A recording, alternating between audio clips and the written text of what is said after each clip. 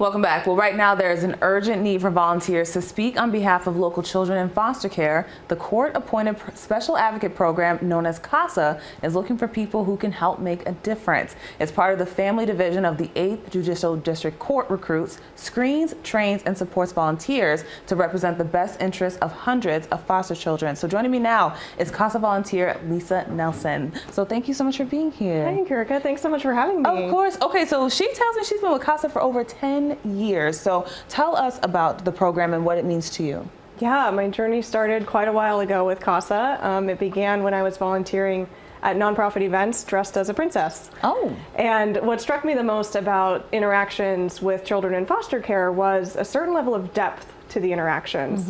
These are just regular kids, just like any other, who just really need human connection right now.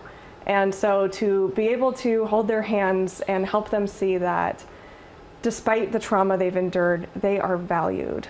That was a simple task that went a really long way.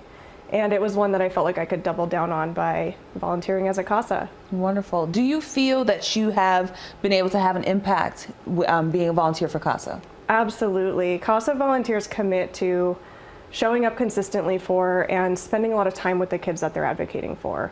So they often become the most knowledgeable person on the case as far as understanding who that child is and what their needs are, which is a critical perspective to have, especially in a courtroom where decisions are being made about that child's life.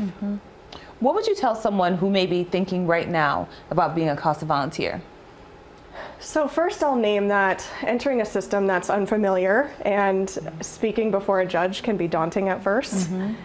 So I always tell new volunteers to try not to let the complexity of the whole system or the whole world's problems get in the way of just simply being there for a child who just really needs a positive influence in their life. Wonderful. And what have you heard from, clients that you've been able to help, or like, 'cause I know in 10 years you probably built some pretty solid relationships. Yeah, one of the greatest joys of being a CASA is those relationships and the opportunity to touch a child's life in a way that sometimes, they stay in your life long term, and, you become Auntie Lisa or a forever friend. And so it's really about relationships and being that positive voice in a child's life. It'll give you so much fulfillment, so much joy, and you will be so supported along the way by the program staff as well. Wonderful. So where can people go if they want more information to become a CASA volunteer like you? Yeah, so a great first step is actually to attend an orientation to learn a little bit more and see if it's the right fit. And you can do that at casalasvegas.org. Okay. Well, Lisa, thank you so much. So like she said, go to casalasvegas.org to learn more information and do some great work in our community. Thank you. Thank you. Thank you so much for being here.